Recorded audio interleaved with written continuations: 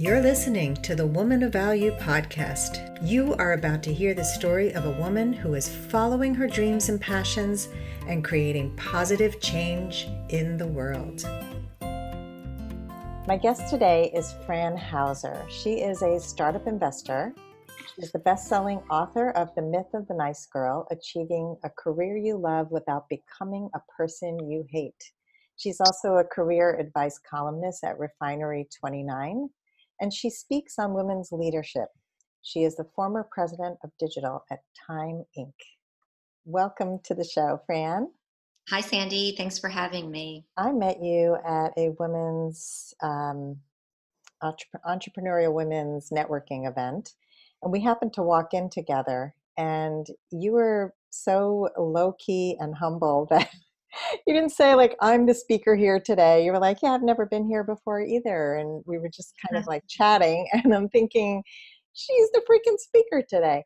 So I right away, I loved you for that you were just so, just comfortable with yourself, and you didn't need to brag or put it out there in any big way. And I think that's, to me, one of the signs of somebody who's really just comfortable with who they are, has their ego in check. And I know that a lot of the work you do is really about giving to others. Well, let's start with, what is Woman of Value to you? Because I always like to start there.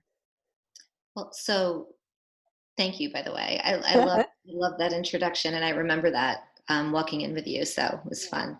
Being a woman of value to me is really all about making an impact, and giving is a big part of that. You mentioned giving. It's making an impact while staying true to who you are. And I think both of those things are really important. I think that when you are doing work that's not aligned with your values, that's not aligned with who you are, it can be very depleting. And I really pay attention to that. I really pay attention to what is depleting me and what is energizing me. That's how I would define a woman of value. It's somebody who's giving, who's making a positive impact. It could be to a group of people. It could be to people that she loves. It could be to the world at large. It could be to a professional, organization or initiative. But it's really about impact at the end of the day, and doing it in a way that is authentic to who you are. I love that. I think that so many people are living out of alignment. They really don't even know where to start. And I know that you've been through many career shifts and changes. So how do you tune in to knowing, like, is this feeling right for me? Am I ready for a change? Or is it just something that I need to align more within the career that I have today?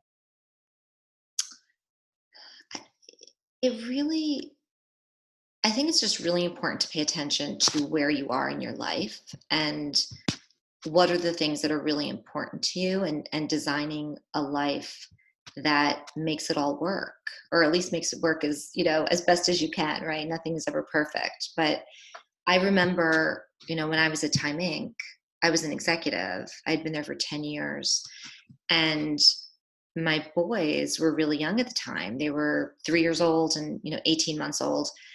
And I felt out of alignment. I felt like I wasn't spending enough time with them. I had this crazy commute into the city, and I wanted to make a change. I felt like it was really important for me to create a professional life that was more flexible, so that I had time to be with the boys. And it was a hard thing to do, right? Because I was very grateful for the role that I was in, and the amazing brands that I was working with, and the people that I was working with, and all of that. I mean, it was amazing, but it just wasn't working for me, given where I was in my life in that moment. And so I started thinking about, like, okay, so how do I do this? How do I create flexibility? And I felt like, well, if I work for myself, that's definitely, a way to have more flexibility. But what would I do if I went out on my own? And then I started thinking about really the strong network that I had built in the New York City tech scene, because I was president of digital at Time Inc. So a lot of what I did was meet with startups, meet with founders. And inevitably what would end up happening, in these meetings, is founders would ask me for my advice about their business, about their products. and they wanted to get me personally involved in some way in their startup. So I kind of thought, like, why don't I just do that? Why don't I, as a side hustle while I was at Time Inc., I started investing in and advising startups. And I really liked it.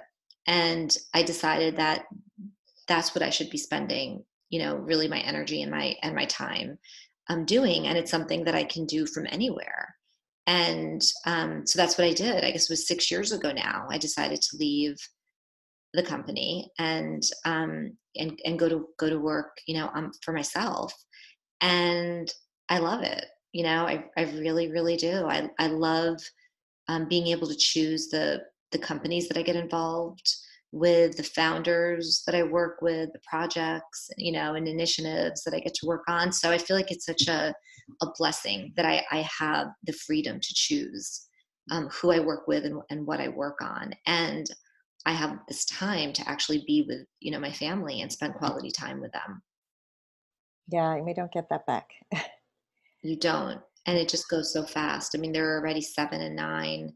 And my mother the other day is like, "Oh my God," like my oldest, who's 9, she's like, "He's halfway to college." I'm like, "Wait, stop. Slow it down. He's going into 4th grade." I'm like, let's relax there. Like, right? But it's crazy. I was just thinking, I'm like, they just finished school and summer started, campus started. I'm like, before you know it, it's going to be the end of the summer, right? We have like 6 weeks left. So time does really just go so fast. And, my husband and I worked so hard to have a family, and it's not something that came easy to us. So now that we have this beautiful family, it's like, okay, let's enjoy it.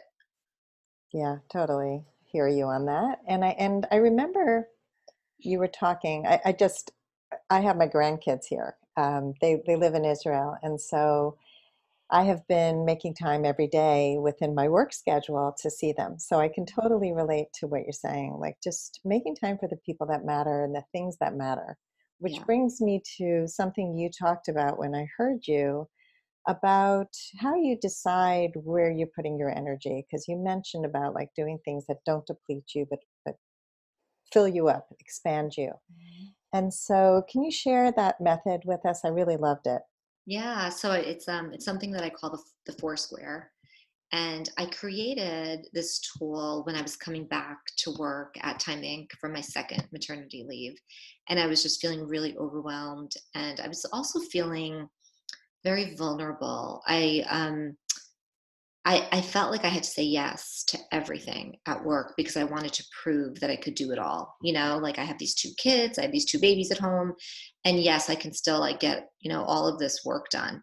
And of course, it wasn't working for me. And so I decided I really had to take a step back and think about what are the areas of my life where I really want to focus my time and energy, the areas that are really important um, to me. And then within each of those areas, what are the priorities or the big rocks that I wanted to kind of tackle? And so the reason I called it a Foursquare is because if you could picture 4 quadrants, I came up with the 4 areas. So my areas still are, after, all those years, me, family, career, and world. Those are really the 4 big areas. And by the way, those might sound obvious, but they can really be different based on where you are in your life. It could be school instead of career. It could be travel instead of family, right? It's whatever those 4 areas are for you.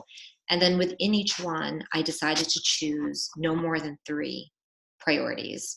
And then really, like when I look at this, when I look at the Foursquare, the idea is that the majority of my time, like say 80% of my time, is spent on these things. And of course, there's always time that you have to leave for other stuff, right? For administrative stuff, for stuff that just comes up. But it's a tool that I've been using for years now. And the thing that's really important about it is that once a week, usually it's on the weekend or on Friday night, I look at my calendar for the upcoming week, and I also look at my to-do list because that's where I'm actually spending my time, right? It's to-do list and calendar. And I look for alignment between those things and my Foursquare. And if there isn't alignment, then I know I need to do something. So it's that discipline that I think is really just as important as identifying what your priorities are. Um, And I'll give you an example, like with for world, my world quadrant. That's really all the nonprofit work, the social impact work that I do. And at that time, what I realized was that I was on like 6 or 7 um, host committees for fundraisers, and which is ridiculous, I know, but I was. And I decided that I really had to be focused about where I wanted to spend my time and energy in the world at large. And that's when I decided it was women. I was really going to focus on women. And it made it very easy to say no to any inbox requests that came in for initiatives outside of women's initiatives, right? Like that was just like a very clear, like I've decided to spend my time here. Um, so yeah, I mean, does that answer your question? Like part of it is like really being intentional and strategic about where you're going to spend your time. And then it's that discipline of, every single week kind of looking at, okay, where am I actually spending my time? Where do I want to be spending my time? And if it's off, kind of looking at that and evaluating it and deciding, maybe this really isn't a priority. I thought it was a priority, but maybe it isn't, because it's been like 6 weeks and I haven't gotten to it. Or it's moving stuff around and creating time on your calendar and on your to-do list. Yeah, no, so important to clarify what's important to you first, and then feed every decision through those quadrants, which is super clear. And most people who are feeling depleted, I have noticed, they're not in alignment. They are saying yes to things that don't light them up, that don't make them happy, don't bring them joy, and they're doing things out of obligation and not out of choice. Hmm. And getting that clarity first is hard for a lot of people. I mean, it's something that I spend a lot of time in coaching on, either through my dating and relationship work or my work with corporate clients. You've got to be clear. What's your why? What is motivating you to do anything in life? And when you have that, then you're unapologetic for the things that matter to you. I mean, I think we apologize as women Yeah. way too much. Once you're clear on where you want to invest your time and your energy, um, it's it's really important to not feel a sense of obligation to say yes. Like, this is something I've been thinking about a lot. I know I wrote about it in the book, and the book came out over a year ago, and there are still times that I struggle with this. Like, this literally has just been happening again, like over the last month, where people who I really respect and admire will reach out to me asking if I can meet a female founder in their world who wants to pitch me their business. And my automatic instinct is to say yes. But then when I take a step back and I look at the business and I realize it's not in my sweet spot, there's no way that I'm going to make an investment in this company. It doesn't, I don't want to waste the founder's time, right? And I don't want to waste my time. And I've literally had to just like I start writing the email saying, sure, go ahead and introduce me. And then I have to delete. And usually I just sit with it for a little bit and then I'll go back and actually write a very kind, thoughtful response on why I am passing on the introduction. Um, but it, but I bring that up because I just think it's something we all do. Like it's that people pleasing. Part of it is people pleasing. Part of it is when you're very generous and you're giving, you want to say yes, you want to be helpful. Um, and it's so important to think about like in that situation, I would be spending an hour of my time at least because I would have to review the pitch deck, right? Even if it's a 30-minute phone call, I'd have to review the pitch deck. That's an hour. That's significant. Yes. So just don't feel obligated, I guess is my message there. Don't feel that you have to say yes because you don't. You really, truly don't. It's your time. And especially for people like you and me, like you're coaching, like time is money for you, right? And I'm sure a lot of people reach out and would love to get advice from you, right? And I'm actually I'd love to ask you. I'm going to turn the tables here, but right, that must be difficult though, like for you to say no in those situations when you really do want to be helpful, but at the same time, you want to set boundaries. Correct. So boundaries are huge. I teach a whole course on boundaries. Uh, the auto yes is really a problem. So I love what you said, first of all, about taking time. Um, that is really, really crucial if you want to stop the auto yes. Just process it because it's a waste of your time and their time. So it's also knowing that saying no to the right things is kind to yourself and kind to others. So it's part of being the nice girl of really being kind to yourself first. And I love that one of your quadrants is me because we have to take care of me first. So this goes back to the alignment with your core values. I know my core values. I know who I want to work with. I know who I work best with. And so if somebody reaches out to me and says, I want to work with you, and they're not in my demographic and or they're not really an open-minded person who really would benefit from coaching, then I'll say I'm not the right person for you. Sometimes I'll recommend somebody else. I was just talking to an accountability partner of mine that we speak once a week and we set goals and keep them. And she was asked to be on a summit, an online summit, as an expert. And she goes, "I don't really feel it. But how do you measure if it's the right thing to do or not?" So we went through the process that I go through. I've been on a lot of summits, and some of them have been awful, and some of them have been amazing. So now I know I need certain things in place. I need to know that this person has a success rate already. Who are they going to have as their heavy hitters so that I know the email list will be huge and it will benefit my practice? Are they working with an assistant so that it's going to be professional and not just some shoddy thrown Mm. together thing on YouTube that nobody's going to see my free gift, nobody's going to sign up for anything on my site? And so I shared with her how I do that, and then as we were exploring, it turned out this person is not aligned with her ideal client, was not going to work, and so we discussed how to say no. And she's gotten screwed over many times by not asking enough questions up front, and I think that's also important. We have to know what we want, and then we have to be able to ask. So, I agree with that. And I love the going back to the online summit thing just for a second. What I really like is that because you've done a bunch of these, right? And you've seen the ones that have worked, you've seen the ones that haven't worked for your in terms of converting for your business, you now have sort of criteria or a process that you go through to evaluate whether you say yes or no.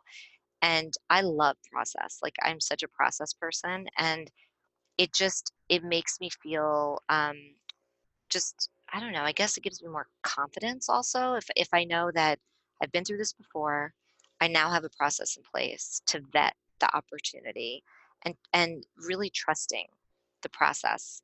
I just feel like it just saves so much time, right? So I love that, and I think that's such great advice that we can apply to a lot of different things, really, in our lives.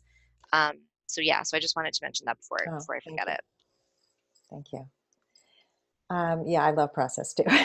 I love systems, I love process. And I think that the problems arise when you don't learn from your mistakes. And I had a guy reach out to me a couple years ago who had lost his job and was looking to build his own business. And he knew that I had run my own business for many years. And he said, "Can I pick your brain?" So we have the pick your brain discussion. I'd just love to run this by you. So in the past, I used to say yes to things like this and then be resentful that I gave my time and it wasn't a lie, right? So with him, I was really proud of myself and I took a step back and I said, "It sounds like what you're looking for is a consultation. Here's my hourly rate. I'd be happy to meet you for an hour or however long you need me." And he hired me. And I was like, score. I love it sounds like what you're looking for is a consultation. I Yeah. love that. I love that. I know, because it's we just get asked all the time, right? Like, can I pick your brain? And especially once my book came out last year, the level and the number of kind of inbound requests that I get for my time, it's just exponentially increased. And that's what I've really been kind of doing a lot of work around kind of what do I say no to, what do I say yes to. Just trying to be really strategic and thoughtful and intentional about that, um, and really placing a value on my time has become very, very important to me. Because otherwise, I was going through the same thing. I was starting to feel resentful at the end of last year. I was starting to feel like, wait a second, I'm just like giving away my time for free left and right. And it doesn't feel good. It really doesn't feel good.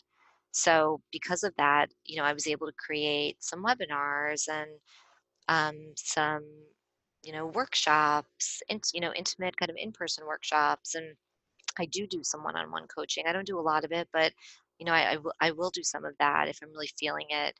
Um, so really being able to kind of take a step back and look at, okay, what is the advice that I'm consistently being asked for, right? And for me, it fell into three categories. It was, career advice, founders looking for fundraising advice, and aspiring authors who wanted to get their book published.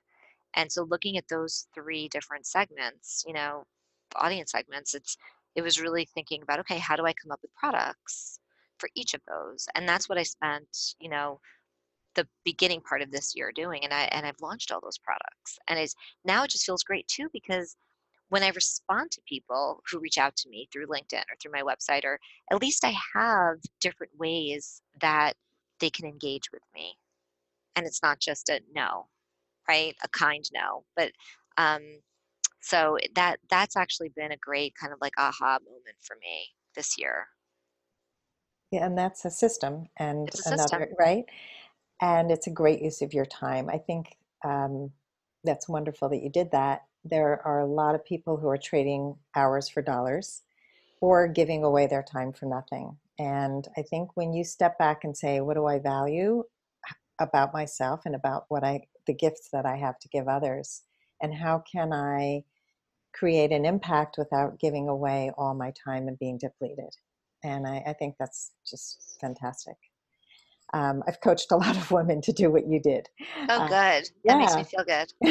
Uh-huh. I'm working with a therapist right now who is only doing one-on-one therapy and teaching in a college. And so we're working on group programs and products so that she can reach more people and have also a smaller niche, because she realized that she loves to do one particular type of work.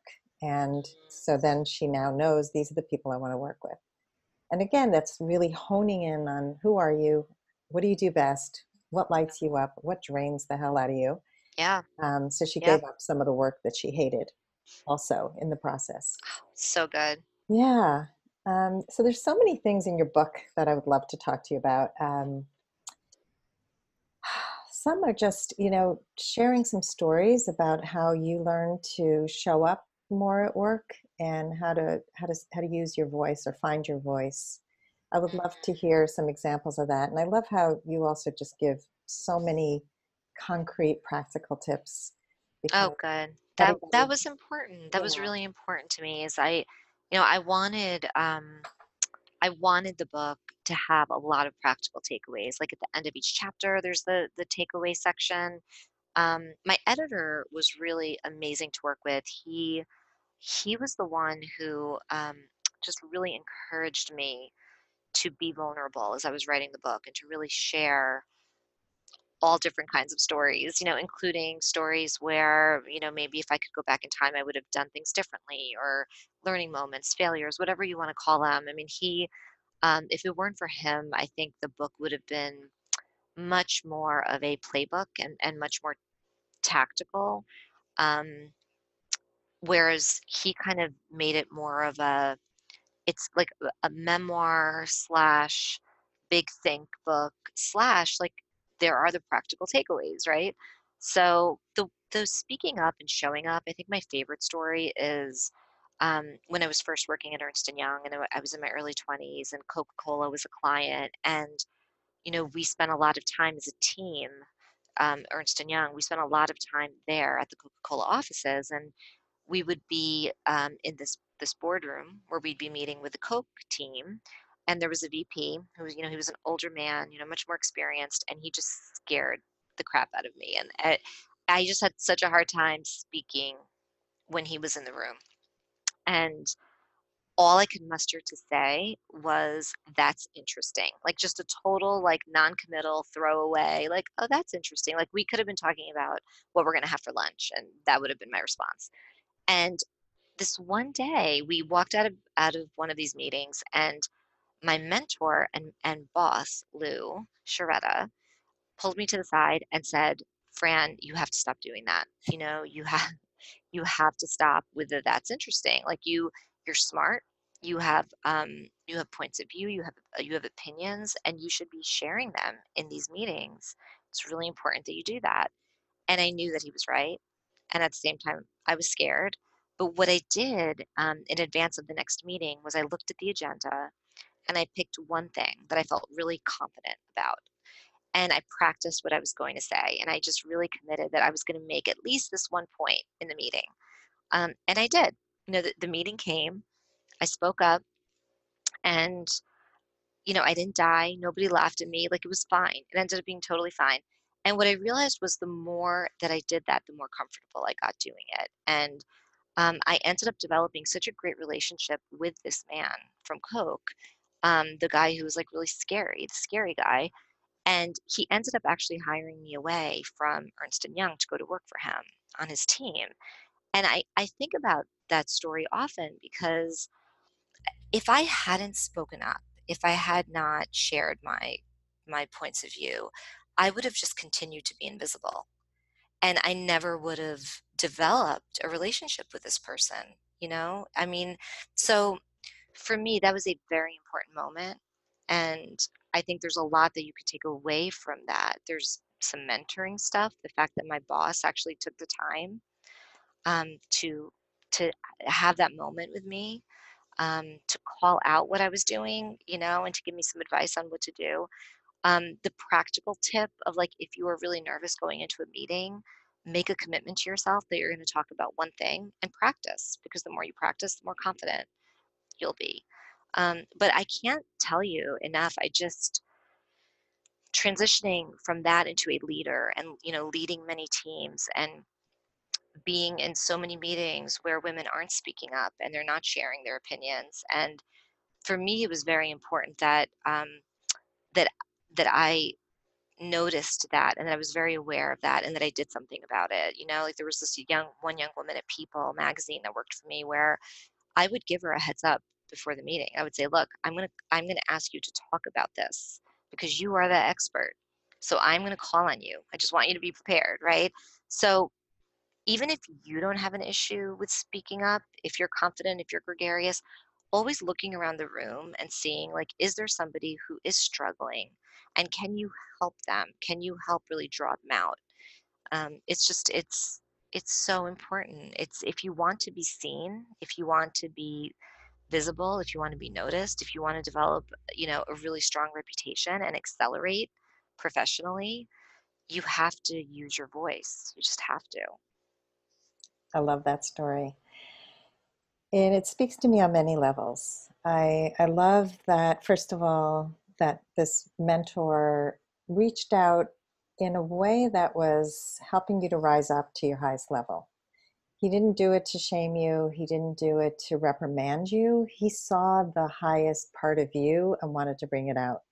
And that is an important part of mentorship. It's really about supporting somebody to grow into who they really are rather than hide who they are and out of fear.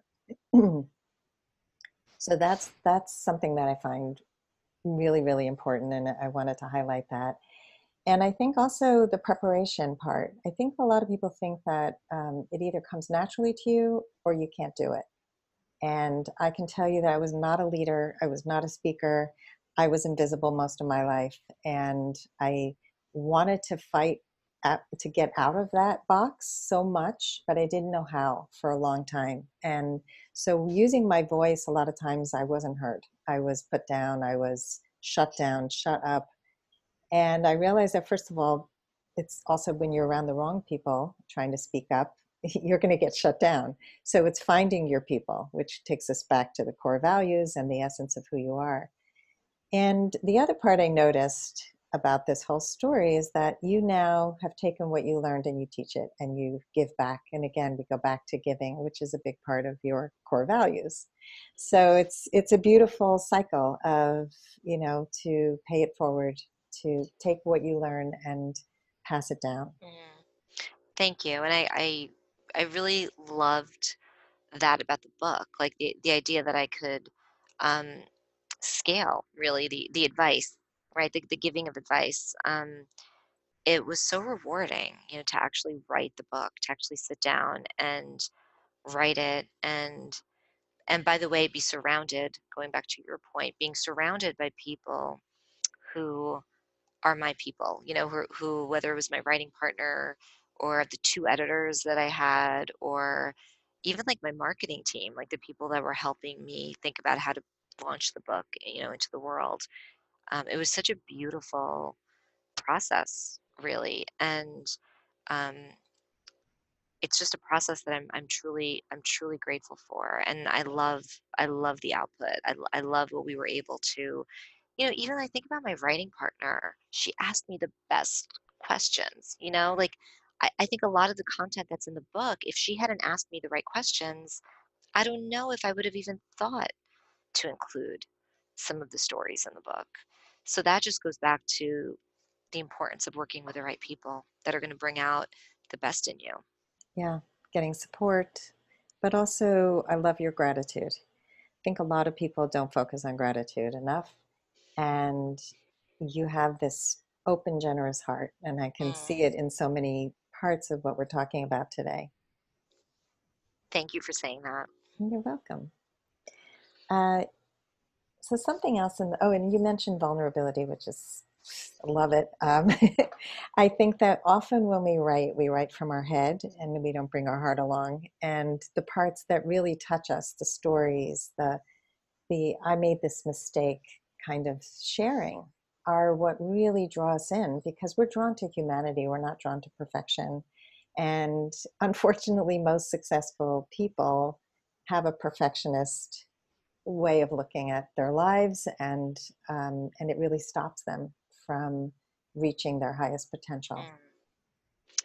Yeah, it's something I know I've definitely struggled with, especially earlier on in my career. I did feel that I had to have all the answers and I had to have it all figured out. And, I even just something as simple as going into a meeting with my boss.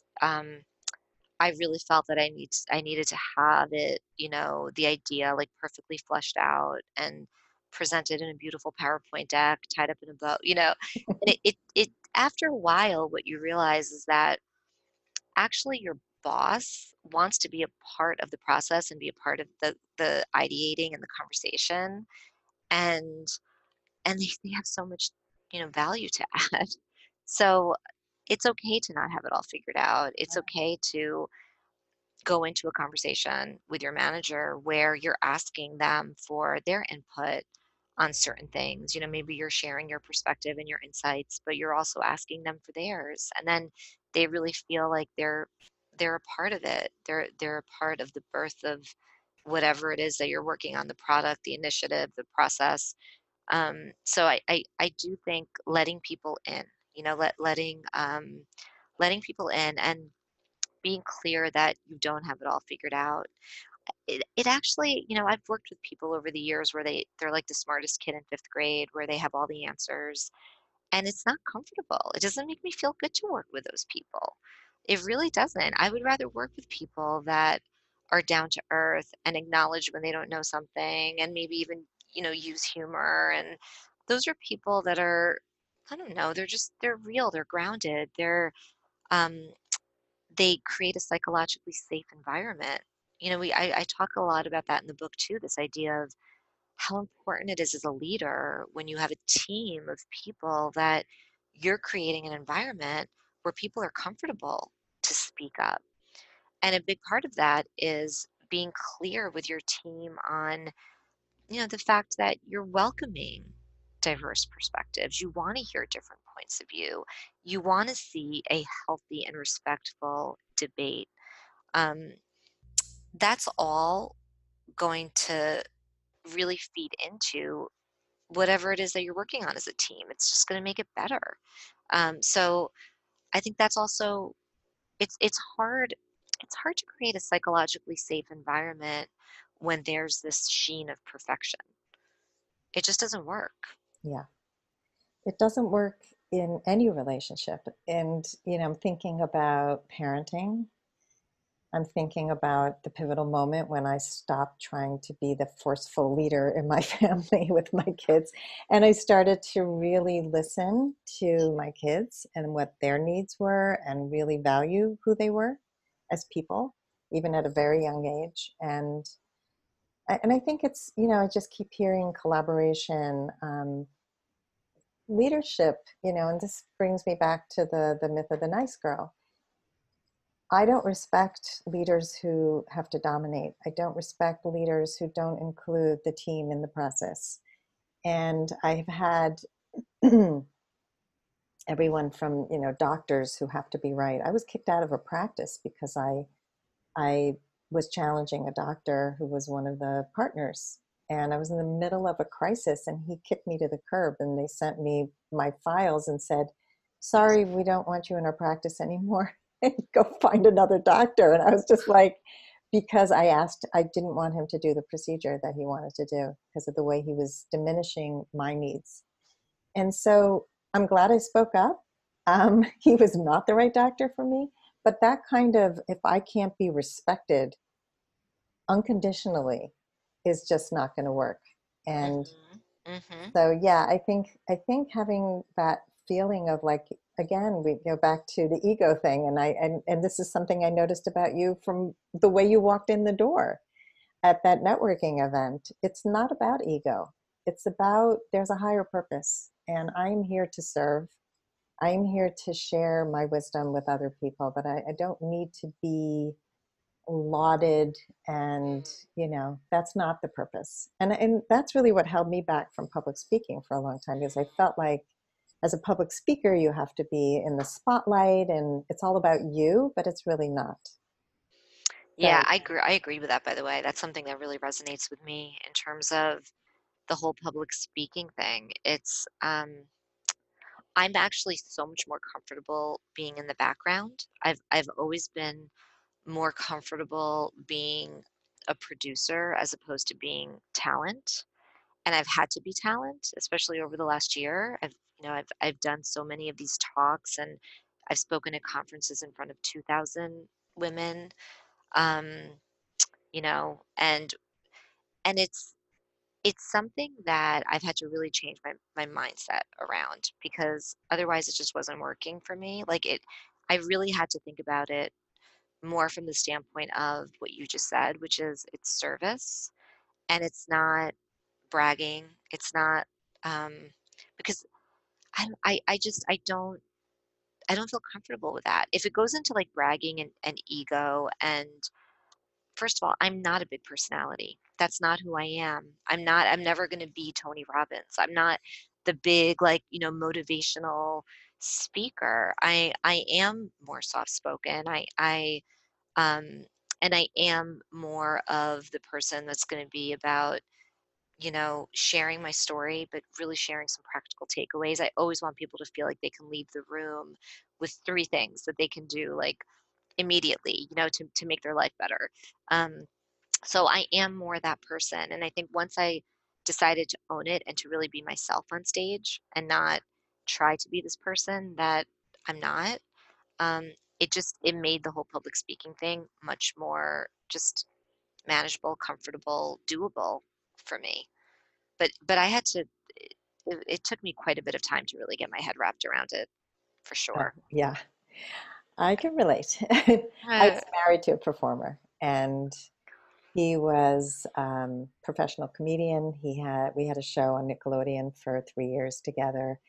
And I was always the background person. I was one of the head writers. I did editing and I big picture stuff, but I never wanted to be talent. It was not at all on my stratosphere. It was nothing. I mean, it was just, and then starting a career on my own, knowing I had to be in front of a camera if I wanted to grow my business. I had to get over these fears of being in public and my discomfort with it, like you say. And it is a mindset shift. And it goes back to what you said before about the tools. There are tools people can learn. There are practice. Practice is important if you're nervous on stage, Yeah. to own it, to have it in your bones so that it's not something that you feel like you're out of your body doing it, you know? Hmm. But I think people limit themselves. I hear so many people say, "That's not me. I don't do that. I would never be a public figure." One of my clients said that to me the other day, and I said, "That sounds like a limiting belief." Like you're going to hide a little more. And what if it's not about having the light shine on you and being an egotistical leader, but being a different kind of leader? And what does that look like? Mm. Yeah, and also trying things and seeing what really works for you. Like I was actually really nervous about narrating the book for Audible, and it ended up being literally my absolute favorite part of the whole book process. I loved it. I loved being in the studio. I loved speaking every single word out loud, all 60,000 words. And maybe it's because I am more introverted. There was something really nice about like being alone in the studio with my words. But I never would have guessed that if I hadn't done right? If I hadn't done it, so I've learned so much about myself in terms of going through this process, in terms of what I really enjoy doing, what I don't enjoy doing as much. Um, and the stuff that I don't enjoy doing as much, what is my process for thinking through when do I say yes? Because there are times where it still might make sense to say yes, Mm, right? It might just be really financially lucrative and and I'll do I'll do it 3 times a year for that reason, even though I don't really love it, right? But it's just being honest with yourself about what that process looks like for you. yeah. Yeah. And that's a good point, because sometimes we say yes to things that aren't the most exciting, but they Right. but they have other values that align with who you are. Yeah, and as long as that's not, the core of what your work is that you're putting out into the world. But if it's something that's more of like an ancillary thing that you can get comfortable with doing it in a limited way, um, because there is some other kind of value that you're getting out of it, that's okay too. It just can't be your core thing. It can't be your full-time thing if you're not, right? Like if you're not getting that enjoyment out of it, then that's I think when it becomes just so depleting. Hmm.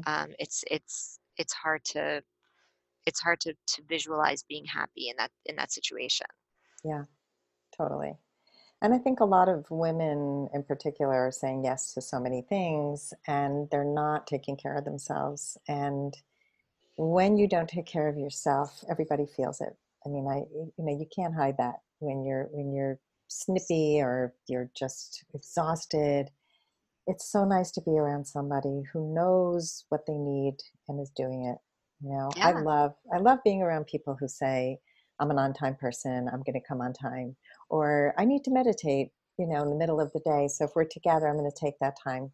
Great. Thank you for letting me know that. Amazing. Right. And I would rather hear that all day long over I'm so busy. Yeah. I'm Like so that, like busy. wearing busy like a badge of honor, Oh, it just, oh, like it really irks me. We're all busy. We all have a lot of stuff on our plate. But at the end of the day, like we choose, right? It's a choice. It is a choice. I think what bothers me is when people come across as if this is being done to them, like the fact that they're so busy. It's like, no, you're making these decisions about how you are going to spend your time, how your kids are going to spend their time, right? So own it. Own it. And somebody said to me once, instead of saying you're busy, just in terms of language, saying, that you're, I can't remember what the words were, but it was just such a much more beautiful way of saying busy. It's like my life is full right now, or it was something to that effect. But I don't like the word busy. I'm really like I'm trying to just like I'm sorry. I'm trying to just like remove it. okay. So fill in the blank. I used to think I wasn't blank enough. I used to think I wasn't strong enough. Right. And what made you know that you were stronger? Um, just being able to have the courage to make really difficult decisions, maybe to make unpopular decisions Mhm. at work, and to see the effects of those decisions both on the business and on the team. So I think when I started doing that and really feeling the confidence that I could do that, I realized that I was strong. And I also realized that you can be both nice and strong. That's the whole point in my book, right? Is that I've always been known as the nice person. And there was this sort of limiting belief that being nice and being strong are mutually exclusive. They're not. You can be both. And actually, the most effective leaders lead with both qualities. Yeah, I think a lot of people think nice is weakness, and a lot of nice people have let people step on boundaries. And so, learning to set the boundaries so that you can develop strength and all the things that we shared today about Mm. core values and not abandoning yourself in service of nicitude. Yes. Yes. Yes. Yes. Yes. Yes. Yes. What was the number one thing that was holding you back from becoming the woman of value you are today? The belief that I needed a big company like Time Inc. Um, to be attached to, like to be successful. Like the idea of like going out on my own and really having to rely on myself. Like it's Fran Hauser. That's the brand. It's no more like, you know, picking up the phone and calling from People magazine or, any of the amazing magazines that I worked with, and knowing that I get a call back because of that affiliation. So I think that was definitely a limiting belief for me. It took me a while to get past that. And something I keep hearing about Time Inc. and it keeps popping into my head is that you left Time Inc. and reclaimed your time. There's some parallel there that just keeps Yes, coming I up. never thought about it that way, but yes, absolutely. I love that. Hmm. So, Fran, what's the best advice you can give to a woman who wants to become more empowered?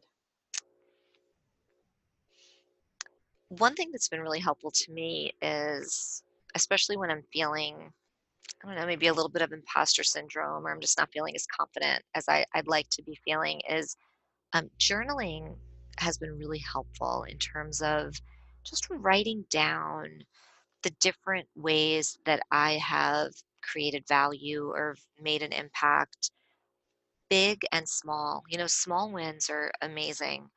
And just writing those things down and being able to refer back to those things to remind yourself of what you're capable of. Because, like, in those moments of weakness or vulnerability, we forget what we're capable of. We forget about all of the amazing things and the amazing work, that we've done. So I think that's just a really practical technique that's been helpful to me. I love that. I once heard from a friend that she kept a box with all the notes that she would receive from clients. And so it was sort of a place that she would just pull things out. And I started to do the same thing, which I I love that. And also, like, if you're the kind of person who really just loves keeping things on your phone, like, you can take photos of Mm, those, that's right. and just like keep them in an Evernote, or like they can always be accessible to you. Yeah, I love that. Declutter, be Yes. practical. Yes. Pare Pare it down to what's it important. down. Yes, this is what the theme is here. Pare it down. And the last question I'll ask you, Fran, is how would you like to be remembered? I would love to be remembered for redefining what leadership looks like. And I'd like to be remembered for making nice a superpower. Beautiful. Thank you so much. This has just been a delightful interview. I love your quiet, powerful leadership. Thank you. And your message is just so resonant with me, and I'm sure with so many of the people who will be listening to this. And you not only gave practical advice, but you shared from your own life. And I think that is so impactful to see where you've come from and who you are today. And I'm inspired. Thank you. I feel the same, Sandy. So Oh, inspired by you. Thank you for having me. If you would like to step more fully into your value, grab a free copy of The Ultimate Guide to Becoming a Woman of Value on my website, thewomanofvalue.com. Just click the link at the top of the homepage. And if you haven't already done so, be sure to click the subscribe button in your listening app. And if there's something in this episode that inspired you, please share it with others, because the more we share these inspirational stories, the more women of value we will have in this world. I'll see you next time.